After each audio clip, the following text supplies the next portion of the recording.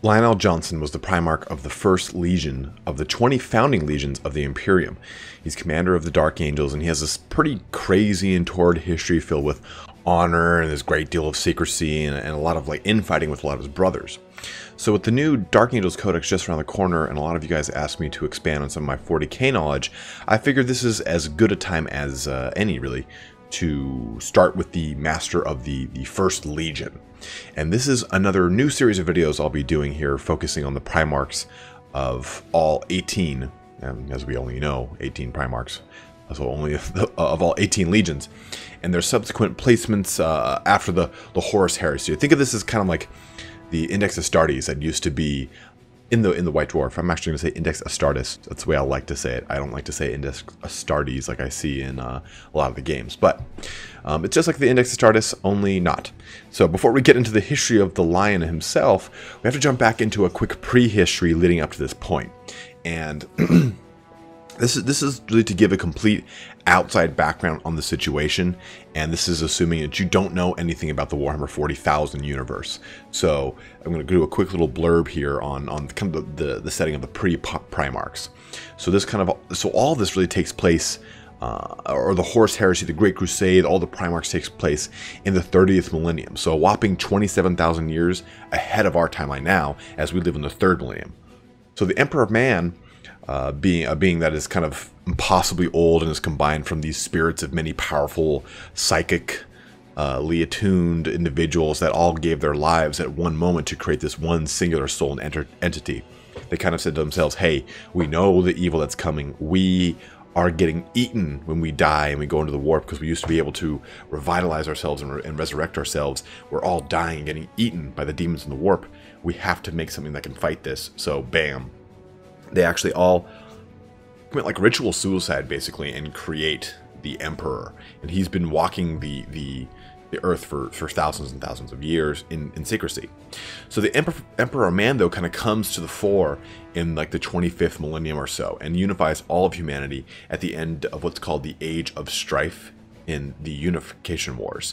The Age of Strife is basically well, humanity was once this like huge star-faring civilization, and it had been cut off from all of its empire due to what was called the Old Night, and that's a series of what are these called warp storms that hinder travel out of system. So this is the Age of Strife, and the Emperor then begins work on his Primarch project just after he unifies all of Terra and kind of starts this new golden age, the precursor to the Great Crusade, and he creates a race of genetically enhanced super soldiers called Space Marines.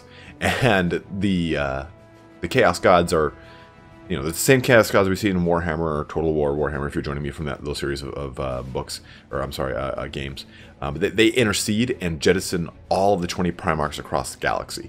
And so really here begins our story, and the story of every Primarch is from this point on.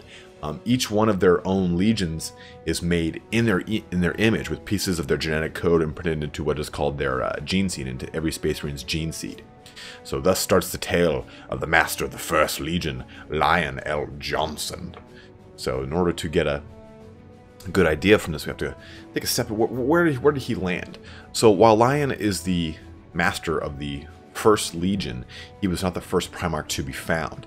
That honor went to Horus. He was, who we'll talk about more in time, and he'll always be mentioned as we go through this. But the Lion landed on the Death World of Caliban, and many of the worlds in the Imperium have certain designations: Death World, Forge Worlds, Agra Worlds, etc. You can imagine what would comprise a Death World. So hostile vegetation, indigenous wildlife that is also hostile, or a climate condition that is hostile. So essentially, it's a world you're going to die on by any manner of reasons that the world itself can create. So Caliban was once part of the former Empire of Man, and as thus, it still has a lot of the technology from what is called the Dark Ages of technology. And it's funny because it's not the Dark Age of technology because it's bad. It's the Dark Age of technology because, just like our Dark Ages, they forgot about all the fucking technologies. So I don't know where it is anymore. So it was a much more advanced time that they can't find. They keep finding these standard construction templates. It keeps finding all these things from the Dark Age of technology that empowers and revitalizes the age that they're currently in. So it's really kind of this weird reverse fall of technology. It's kind of crazy, but as advanced as they all are. So imagine this kind of verdant world filled with castles, knights in this proto power armor. It's this power armor that precursors what they're used in the 30th millennium, the Mark 1, 2, 3, 4, 5, 6, 7, 8, 9 power armor, whichever one it is that time, with the precursors to bolt guns and chain swords, and they all ride these kind of enhanced horses, and they fight these chaos warped beasts that they call great beasts, and it's pretty metal, right? So during this time, there was a lot of forearm grabbing, brother shouted in loud tones, and riding off to war. That kind of like brother, very knightly orders. And so the older Index Astartes books didn't really overly describe this time. It just kind of says, oh, he landed on Caliban, he joined a knightly order, yada yada yada. Nothing really extensive. But since the Horus Heresy has come out, the Horus Heresy series, we have a much better idea of what this time looked like in Lionel Johnson's life. For 10 long, torturous years, Lion was in the forests of Caliban completely alone. I mean, he landed and boom, he's there. He's alone. We don't find out until later in the timeline that this was really a time when he was constantly tempted and lured to the dark side. I mean, to chaos, corruption by the ruinous powers. And he tells Konrad Curze, and Konrad Curze is the Primarch of the Night Lords, but later on that they inhabited his dreams, his thoughts, and were constantly really beckoning him. And it's pretty crazy because no other Primarch has really gone through that crucible of faith that Lion had to go through. And we'll talk about the Night Lords, Dark Lords dichotomy towards the end here. But this is definitely worth bringing up, because he even tells Konrad, when Konrad tries to tempt him later on down the line, he goes, hey, service is good enough for me. That's the reward I need. And even before he knew who the Emperor was, he was already turning his face away from this. And it's just it's a very interesting point, because while in the books you're reading it, you don't know a ton about it, and when you find out later in the history that he says, hey, these are the things that shaped me. But at the end of this time, Tsar Luther discovers the young boy and brings him back to the monastery of the Order, and there they name him Lion L. Johnson, or Lion, son of the forest. L. Johnson, son of the forest, whatever, makes sense. The entirety of Caliban, though, is ruled over by this feudal system of knights, hence the Tsar name, the Tsar title affixed to Luther. And there are multiple knightly orders, all of which have their own lords and knights and adjoining towns, so on and so forth. But they go on these kind of grand hunts to kill these great beasts, these chaos beasts that inhabit the forest, and that the planet is primarily comprised of. Chief of these monsters, though, is the great Calibanite lion, which look nothing like lions at all, save like a mane of razor sharp kind of spines that they shoot out from them and shoot them. Crazy. They almost, the book kind of describes them like manticores without wings, and not being like lions. It's kind of, because their skin is like rock hard, scalish type. It's almost like a dragon mixed with a manticore. It's kind of weird. But safe to say, Caliban is a veritable terror nest of grimdark Cthulhu baddies and chaos warp hell. So, after being rescued and inducted into the Order, Lion quickly rose in the ranks until eventually becoming the supreme Grand Master of the Order. Now, this is a repeating trend that we're going to see with a lot of the Primarchs we're going to talk about. They come to maturation much faster than normal humans and can learn and process information much faster. They have eidetic memories, all sorts of this crazy stuff. And that's inherent in all Space Marines, but it's like turned up to 12 for Primarchs. And like most Primarchs, when they talk about when they fight, they're going faster than even Space Marines can keep up with, and they're like constantly cutting each other, and their wounds are knitting them like almost immediately. So they're pretty crazy beings, but they always excel to surpass their they always kind of manage to surpass their adoptive fathers, their surrogate fathers. And there's this really great point in Descent of Angels where Lion goes out to kill a Calibanite lion and is ambushed, wounded, then eventually rounds about and kills it. And again, he's a Primarch, so he can kind of take quite a beating. But he even counters the Watchers in the Dark and at this time, and that's someone or something that we'll talk more about later. But it's worth bringing up that even this early in Lion's history, he encounters the Watcher of the Dark, which are these kind of robed, very enigmatic, mysterious figures that are quite powerful, but they allude to an even bigger power that they're not even really given form to in a lot of the lore or the books just yet. We know that they might be members of what is called the Cabal, which is this kind of grand cosmic force that works against chaos at whatever the cost may be, but they play a larger role in the end of Lion's kind of story here, but they're worth bringing up here. But this is where the first seeds of jealousy start to crop up in Luther, his surrogate father, and as he's pretty jealous of how far the Lion has come in such a short amount of time. You know, he's killed a Calibanite lion, which takes a whole order to go and kill, and he did it almost single-handedly. He's risen to the rank of Supreme Grand Master, well above even Luther. Luther is now his right hand, even though Luther's older than him technically. So there's a lot of resentment going on here, but the two really complement each other. You know, that they work very well despite this kind of mounting rift, and it's really important to note how that kind of works out with their personalities. Lion is this cold, calculated, and tactical, while being outright stubborn in his chosen path type individual. You know, and it's pretty crazy because Luther kind of like nails it. He says, "Hey, you know, you kind of seem removed from everyone, like you're a step above." And in the book, here's a little quote from it. "Imagine what it must be like to be so," and this is the Lion saying it, kind of like reflecting exactly on what Luther says. "Imagine what it must be like to be so singular a creature, knowing that you are alone and that there will never be more of you. These beasts were not driven by hunger, they are insane, driven to madness by their own uniqueness," talking about the great beasts of Caliban. But he's basically saying, like, yeah, you're kind of right, Luther. I am kind of removed from people because it's because I don't know how to really relate to them. I feel like I am removed. In a lot of the same ways that the Emperor of Man feels when we hear about the Emperor's voice from the book The Emperor of Mankind. But Luther, on the other hand, is charismatic, he's boisterous, he's brave, you know, he's a leader of men. And so both men have a very strict code of honor and conduct that they follow. I know they're knights after all, but these two kind of use each other's personality traits to fill the gaps that the others have created. So, you know, while Lion can't necessarily rouse all the orders to his banner in a kind of charismatic way, Luther can. So that's really what happened. Luther and Lion unite the entire planet, all of them falling under the Order, quote unquote. That's what it's called. That's the name of this knightly order, is the Order, kind of original, right? To eradicate all the great beasts on the planet, as well as the Order of Lupus. And that they go to eradicate the Order of Lupus here because it's another knightly order that actually is using the beasts to their own means. So they're like, no. You're corrupted, you're going down. So they basically take out everything. They eliminate the threat of these beasts, which is kind of resided over this planet for a good deal of time. They knock out the Order of Lupus at the same time. But shortly after this, the Emperor of Man lands on Caliban, and he finds that the leader of the planet was none other than his lost son and master of the First Legion, Lionel Johnson, obviously.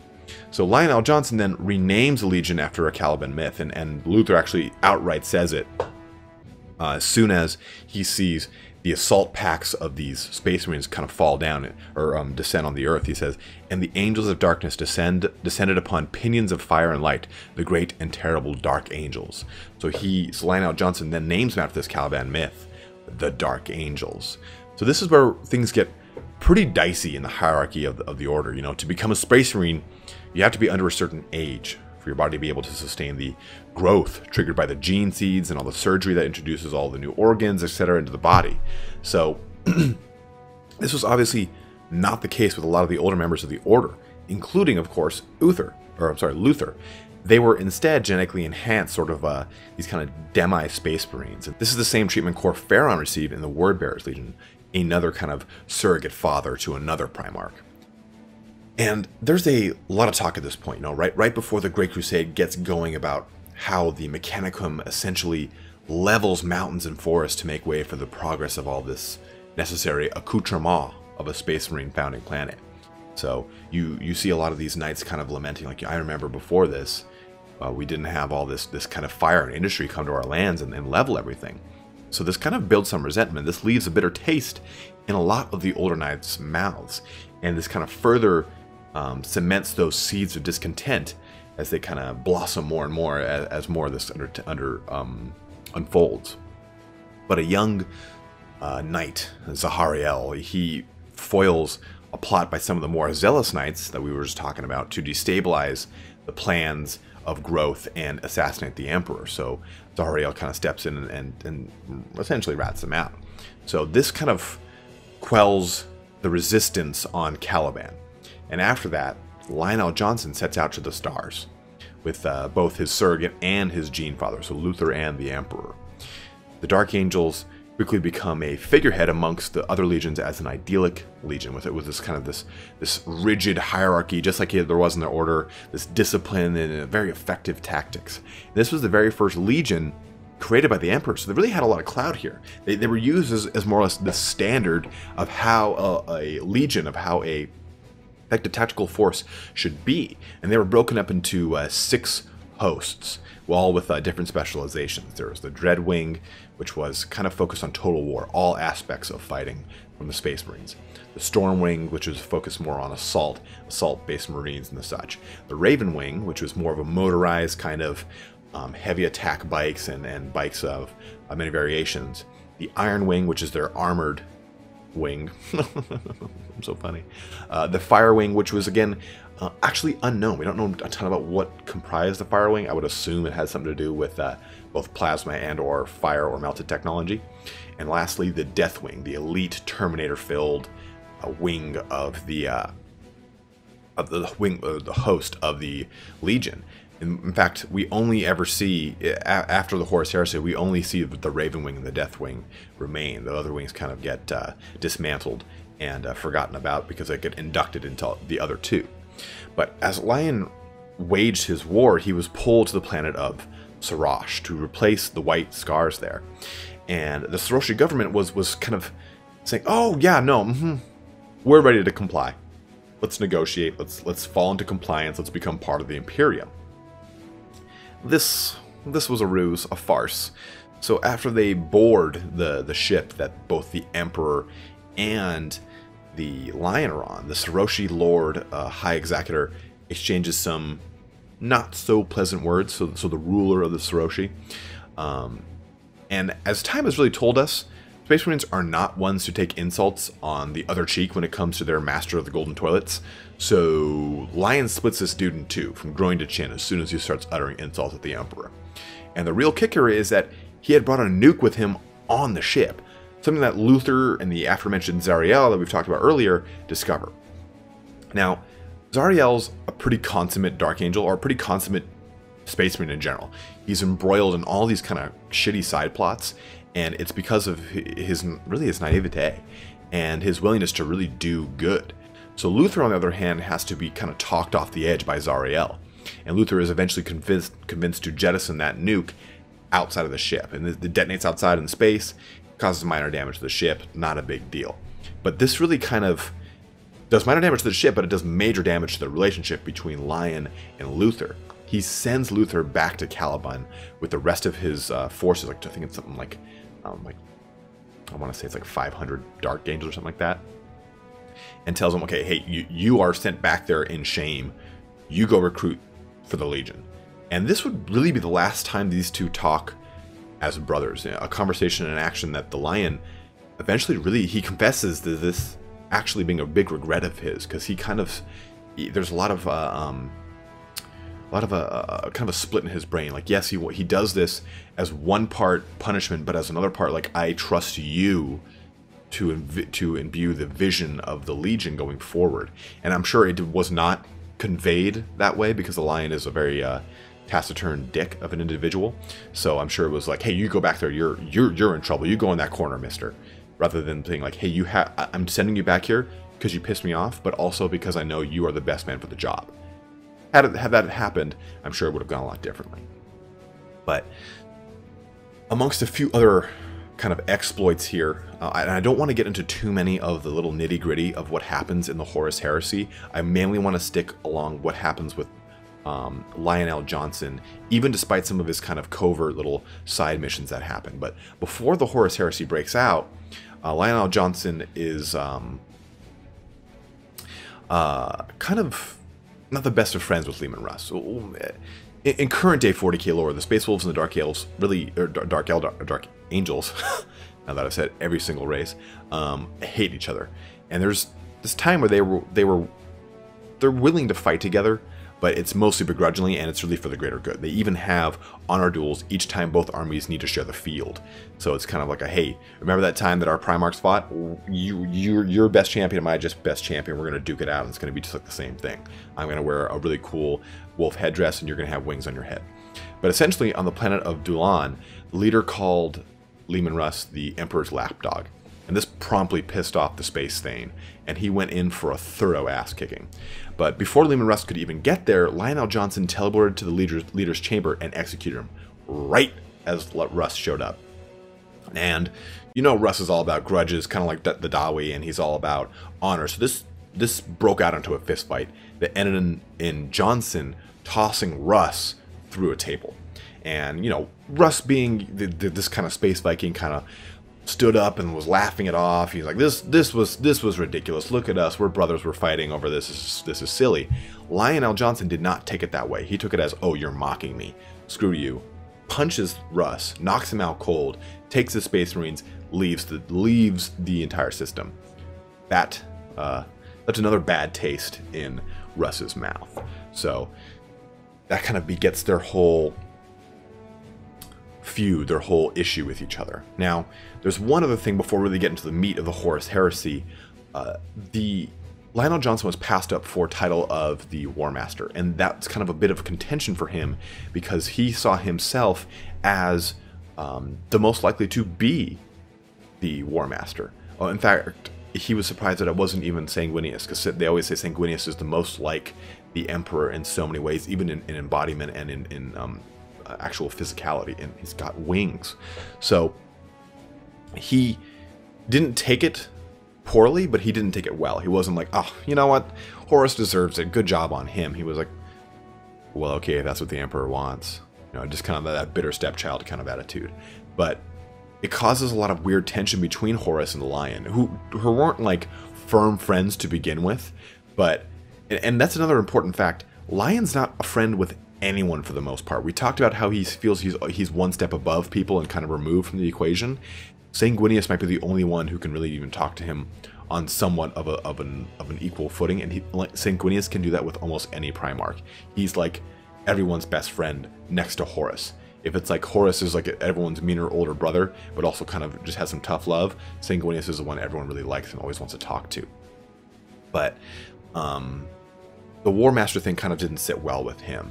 So when the Horus Heresy breaks out and Isstvan 5 happens, or Isstvan 3, then Isstvan 5 happens, the Lion is already kind of a little like, oh, okay, yeah, see, told you guys, told you that Horus would do all this action.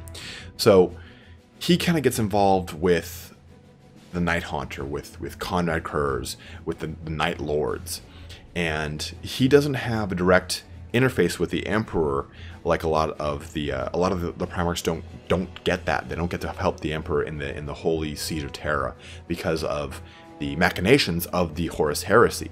Horus has brought a whole half of the Legion onto his side to fight, or I'm sorry, a whole half of the legions to fight in his name, and he dispatches Konroad Curze to keep the Lionel Johnson away from Terra. And this begins what's called the Thermos Crusade. In Sagulasa, and that's really soon to become the Night Lord's home, the Lion and Konroad Curze kind of have this parlay where they talk things over, because they had been having this kind of skirmishing back and forth, nothing really kind of coming of it, but they go on this planet to talk things out. And on the planet, they are accompanied by their honor guard. There's Alejos and Corswain for the Lion, and there's Shang and Sevatar to Konroad Curze. But both get in this kind of brutal melee. They immediately get to exchanging blows, and it's written out by Aaron Dembski Bowden in one of his many Night Lord books. But he goes into pretty much like the very eloquent way in which Konroad Curze is very aware of his, I guess you could say, shortcomings as this kind of super being that's meant for war. He calls himself a savage weapon. It's really, really kind of like, ooh. He's like, savage weapons, one and all. Too dangerous to be wielded without cost. That is all history will see of us. Like, he's this very kind of dark, sinister individual, but because he knows his fate. He knows what he is. And Lionel Johnson and him get in this brutal melee. And Konrad almost chokes out Lion before Corswain eventually stabs Curze through the back. And Alejos is killed by Sevatar trying to hold off the two Night Lord Honor Guard. So it's this very terrible moment here where the two Primarchs have to be literally pried apart from each other and dragged back to their respective legions to kind of sit down and say, hey guys, you gotta stop. But both legions kind of fight in this bloody stalemate all throughout 3-5 years or so in this crusade. And around this time, Lion does a lot of things on the side. You know, he reinstates Librarius, and this directly conflicts with the Edict of Nicaea. And this is an edict that the Emperor kind of said, hey, I forbid the use of Psykers because it'll draw demons. No.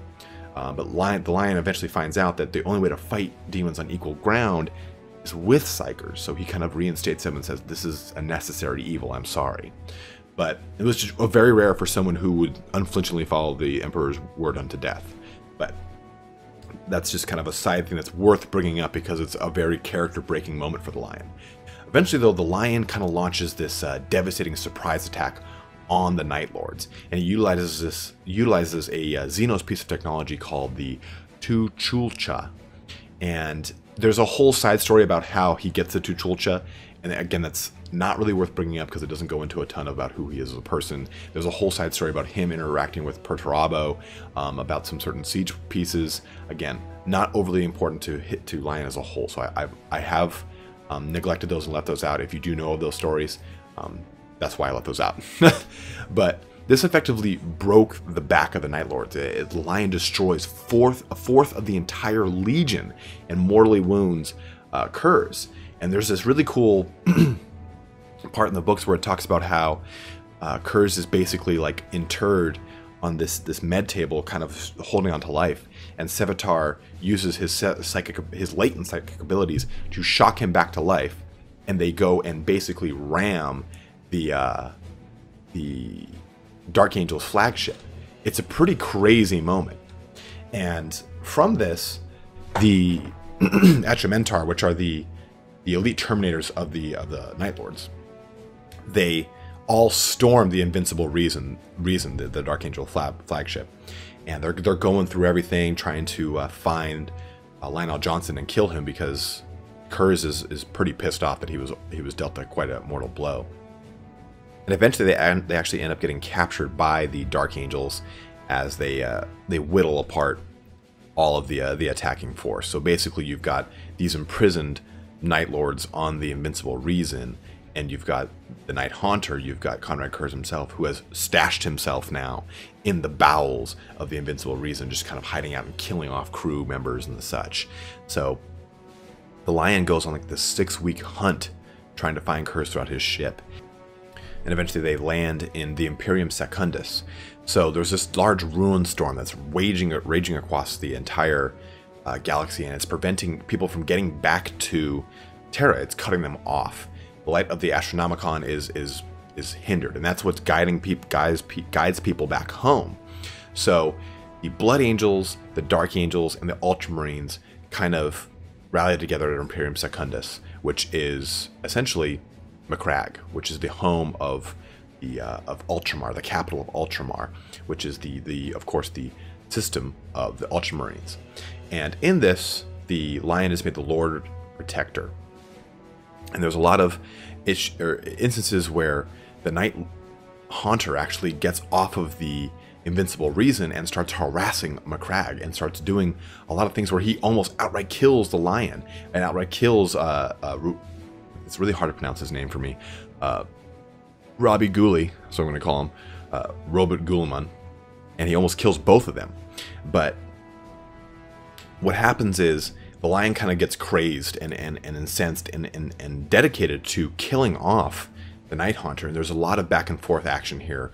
He ends up capturing him at one point, brings him to this whole trial of the triumvirate, what it's called, with all three Primarchs there. He's got to be dealt with, and the Night Lord kind of defends his stance pretty well here.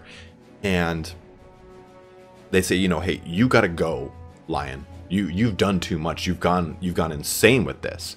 So they kind of exile Lionel Johnson, the other two Primarchs, and he comes back at the last minute, right before they're about to execute Konrad, and says, hey, if he can see the future, which Konrad does have that ability, and he sees that he dies at the hands of an assassin sent by the Emperor, then the Emperor's alive, and we are now all heretics.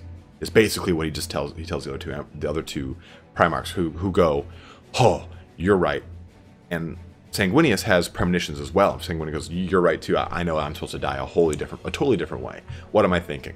So that's the abridged version of what happens. It's a much more drawn out and obviously more expansive situation.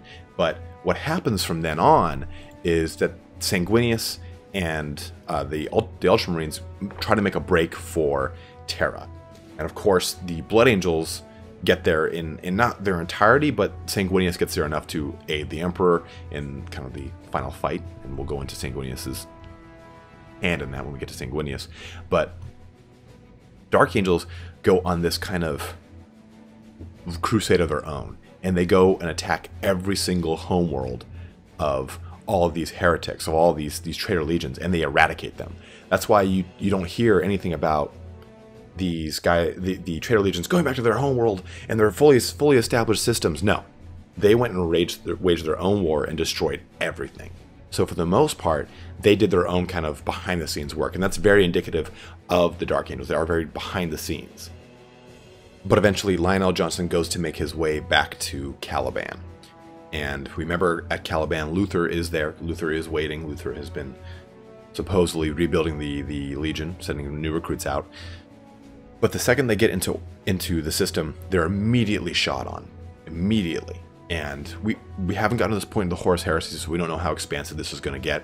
But from the older stories and older codexes, we know that this breaks out in this giant orbital warfare where Luther is trying to bring Lionel Johnson down. Lionel Johnson is smashing apart the defenses of Caliban, and he gets onto the planet, and Luther and Lionel Johnson have this titanic melee, this giant kind of fighting that very much echoes the Emperor and Horus. And eventually Luther kind of uses a psychic ability or some sort of ability that mortally wounds Lionel Johnson, and when in doing so, this kind of releases a haze from him, because he's been corrupted by chaos wholly now. He's been empowered by chaos to the point where he can actually reach Lionel Johnson's level, so he is on that same kind of Primarch level. And that's something that we see here as a repeating motif across the Horus Heresy. Horus is ascended to the level that he can now compete with the God Emperor after, well, there's a whole side thing about that. I'll go that into Horus's video, because it's a really cool part about what causes that. But with Luther and Lionel Johnson, this releases this haze from Luther where he's like, oh my god, what have I done? And Lionel Johnson kind of gets the rest of the monastery that they're fighting in falls over both of them. And Caliban is constantly bombarded by the Dark Angels fleet to the point where the whole entire planet starts to crack and fall apart, and not really explodes, but just kind of destroys itself. And the Dark Angels find Luther, and he's kind of mumbling to himself in madness, saying that the Watchers in the Dark took Lionel Johnson. They'll have him they'll bring him back at the end times, which is, again, something that we're going to see with a lot of these Primarchs is the Arthurian legend of when they need him most, he shall cometh back. That's gonna happen, I promise, guys. He's not the first to hear about this. And the Watchers in the Dark take Lionel Johnson below what is called the Rock, what is the largest piece of Caliban left, which becomes the fortress monastery of the Dark Angels, and it's fitted with warp engines so it can actually traverse the galaxy. But deep down in the Rock resides Lionel Johnson. And the big secret behind the Dark Angels is that they did have a schism, that they did have a betrayal, where Luther led a portion of the Legion against the rest of the Legion. So this is a secret that is suppressed from the rest of the Imperium. No one knows about this. That's like, as you climb the ranks of the Dark Angels, you start to find out more and more and more. You're given more as you include yourself into different circles. And those circles are actually from the knightly orders as well. So this is that origin kind of seeping into their Legion as a whole, their Space Marine chapter as a whole. But what we find out here is that as the higher you go up, the more they say, okay, well, hey, now that you're Grandmaster of the chapter, the lion may or may not be dead in stasis somewhere, may or may not be dead somewhere in stasis below the rock. But don't tell anyone, you son of a bitch, because only the chapter master knows that. And it's kind of like with Robo Gilliman of the Robo Girly Man, as I've also heard, of the Ultramarines. He's in stasis, kind of like waiting. And we know that he's now come back to life in the 8th edition. So maybe we'll see him here with the 8th edition. I've heard a lot of rumors. I've seen some suspected army lists and stats of him coming back to life. Maybe we'll see Sanguinius. Who knows? Maybe even Leman Russ. But a lot of the loyalist Primarchs had very enigmatic and mysterious deaths, or deaths that were just kind of like, he'll come back when we need him, I promise. So maybe we're going to see that with Lionel Johnson. So one thing I do want to cover before we end our video here is the kind of dichotomy between the Night Lords and the Dark Angels. There's a lot of parallels. The Dark Angels are all about justice and duty. On the other end of that coin, the Night Lords are about justice being inflicted through fear, whereas obviously the Dark Angels are inflicted through martial law for the most part. Like they actually inflict martial law upon a planet of Macragge just to go and find. Ultramar, just to go and find Konroad Curze. So they're very much about this militant, kind of disciplined approach to justice, and things are very black and white, it almost seems. But with the Night Lords, of course, it's all about fear and fear mongering and terror. But the Night Haunter and and Lionel Johnson fight a whole lot. They fight a ton. But it's kind of funny that they both kind of have this kind of similar end. Konroad Curze goes back to his home and sees the same kind of, not necessarily the same kind of thing, but almost like a betrayal of the founding notions of the Legion, and destroys his homeland. He destroys his entire home planet.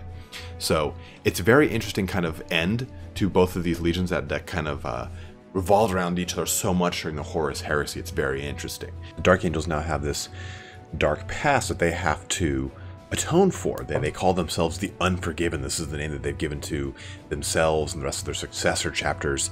And they essentially have to find the fallen angels. These are the angels that followed Luther during his kind of grand betrayal of the Dark Angels, of the chapter itself, of the Legion itself. So the librarians of the Legion are actually charged with getting the repentance of these fallen angels. And one of those fallen angels is Cypher. He's probably the most well-known of the fallen angels, and it's even rumored that he is Zariel, who we've talked about before. And he's maybe even imbued with one final mission by the Lion to do. There's another talk that the sword on his back is the Lion's sword, the sword of Lionel Johnson. And as part of repentance, as part of his kind of grand mission, he has to bring this sword to the emperors, to the Golden Throne, and essentially atone for all of the Unforgiven and the fallen angels at one time. Like say, hey, listen, this is what we've done. And there's a part actually in the new 8th edition that talks about how Cypher helps break Girly Man out of the Karos Faith Weaver's prison. And he says, hey, I'm going to do this, but you have to let me go and have an audience with the Emperor. And Girly Man says, yeah, sure, and then eventually kind of imprisons him.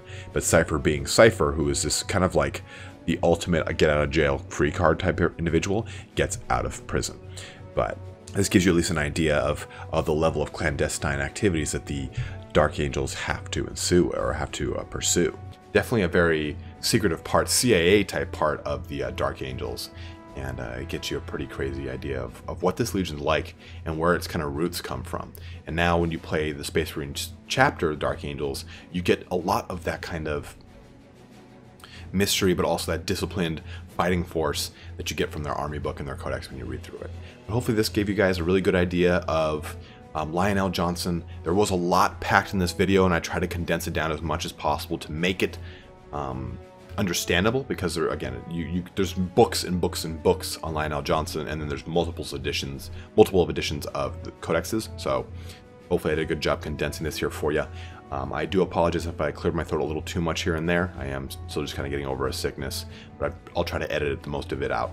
But if you guys have any questions about Lionel Johnson, about Caliban, about Konroad Curze, about anything that I've talked about in this video, do go ahead and let me know in the comments. I'm more than happy to help out. Or if you want to, if there's the next Primarch you're clamoring to hear about, go ahead and make a suggestion, and I'll probably listen to it and do that as the next one. But thanks for watching here today, guys. Looking forward to continuing this series. Have a good one and take care.